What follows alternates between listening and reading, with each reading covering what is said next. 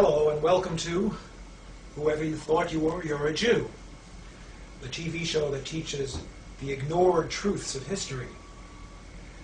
We also teach this concept over here, and we try to get away from this one, the golden calf. Today's show is called Race, and I can't think of a subject where the expression the ignored truths of history is more apt than this one. When we talk about race, we're talking about that group of people that white people sometimes call niggers. I wonder how many of you actually know what that word means. You will by the end of this show. Now, if I were to tell you that blacks once had a great culture which exceeded the culture of whites, you'd probably find that pretty incredible. But we're talking about the ignored truths of history. Those of you who've been watching this show may perhaps recall that several weeks ago we talked about the fact that most of the Jews alive in the world today may actually be descendants of Russian converts. Now, Jews like to consider themselves to be descendants of Israel.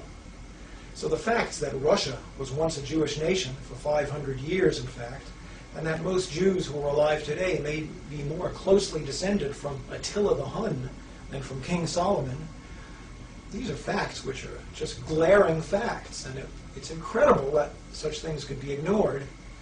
And the question of how such things could be ignored has an answer, and the answer is collusion. All the parties involved have silently agreed, even perhaps without ever talking to each other, they've silently agreed to just not discuss this subject. In the case of the Russian Khazar Jews, it's embarrassing and frightening to Jews to consider the possibility that they may actually be descendants of converts and may have very little Israeli blood in them. In the case of the Russians, it's a horrendous embarrassment to them to admit that for 500 years in the Middle Ages, Russia was a Jewish nation. So they just ignore it. It's collusion.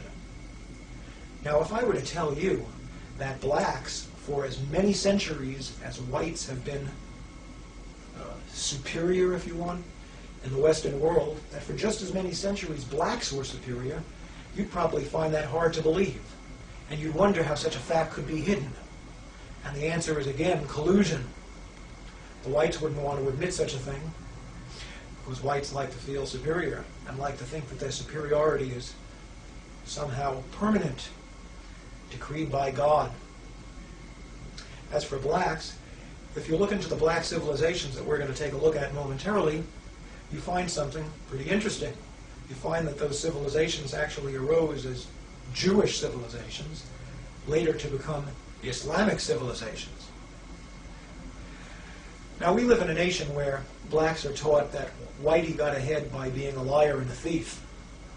So today's so-called black leaders get on the air and proclaim that the way to get ahead in America is for the black man to be a better liar and thief than whitey. I don't know about you, but I've thought about this matter, and there's no question in my mind as to where these so-called black leaders come from. They were put up there by whitey. Now, I'm not going to name any names. But the truth of the matter is that the roots of black greatness historically lay in Judaism and Islam. So the blacks who are teaching today that the answer to the question, how do you get ahead, is get the money, dollar bill, y'all. You folks know who I'm talking about, and that's what they teach. They don't want to hear any talk about God. For these people, the dollar bill, y'all crowd, the realization that black greatness in the past lay in roots which go into Judaism and Islam is not really what they want to hear. So they just ignore it. As for the blacks in this country who are not dollar bill y'all people, we find that most of them are members of Christian churches, which is a good thing, except for the fact that they've been taught since childhood that Judaism and Islam are the enemy. And they've been taught that lesson so well that when they start to hear that the roots of black greatness historically lay in Islam, that's as far as they're going to go with that. They'll take slavery, thank you. So there you have it, collusion. For whitey, it's great to keep black down. And for the blacks, It's great to not admit that in the past you were a Jew and later a Muslim. Now we're going to talk about the truths of history, the ignored truths. These truths are known to you if you're a black Muslim in America. You already know this if you're a black Muslim. But if you're a black treated in those whorehouses and condom vending machine buildings that we call public schools, then you probably don't know this. And if you're a white, you almost certainly don't know this.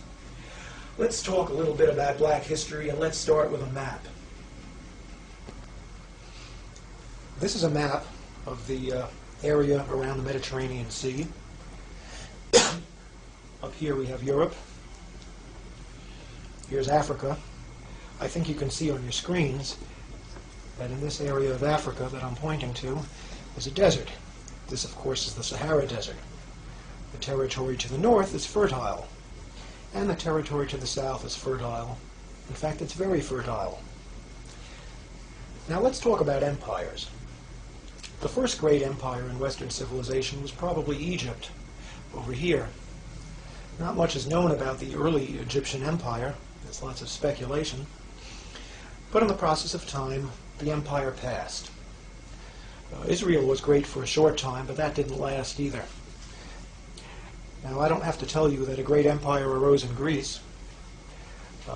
Most historians of intellectual Western history trace the history of Western intellectualism to Greece. Now, the Greek Empire didn't last too long, a number of centuries. One could reasonably ask why Greece became so great and why it was unable to hold on to its greatness. One could write whole books on that subject, and I'm sure that lots of such books have been written. But the fact of the matter is that for whatever reason, the Greek Empire rose, the Greek Empire fell. Subsequently, Western civilization moved over here to Italy. That's, of course, what we now call the Roman Empire. The Roman Empire at its peak stretched from Spain all the way around the Mediterranean, encompassing Arabia and parts of northern Africa. The Roman Empire lasted longer than just about any other, better part of 1,000 years. But in the process of time, Rome passed as well. There was a Persian Empire, which had its roots over here in Persia, actually over here, Iran. The Persian Empire at its peak stretched from Egypt, encompassing most of the Middle East, just about up to Greece. And the Persian Empire passed as well. The end of the Persian Empire came, I guess around the year 640 or so, when the armies of Muhammad began to conquer the Middle East, a process which was completed with lightning rapidity. So the next great empire was the Empire of Islam, an empire which, in many respects, has not ended to this day. It arose in Saudi Arabia, immediately conquered the entire Middle East, conquered Persia. The Persian Empire was Zoroastrian in religion. They got rid of that, replaced it with Islam. They tried desperately to get into Europe at this end and failed, but what they did do was they came across North Africa, and North Africa fell to the Muslims. It fell quickly.